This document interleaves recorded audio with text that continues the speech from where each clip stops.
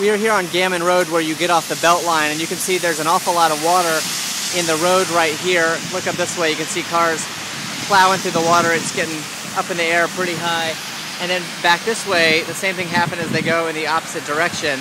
There is a source of water, we're not sure exactly what it is. It might be an overflowing containment pond that's just over here behind the Walmart Supercenter, and it looks like there's a lot of water spilling out over there. Just over here you can kind of see water spilling out of that, and that might be the source of some of this localized, we'll just call it street flooding here at Gammon Road and the Beltline. We understand also on O'Dana Road there might be some of this, and this side of the road completely clear, you see.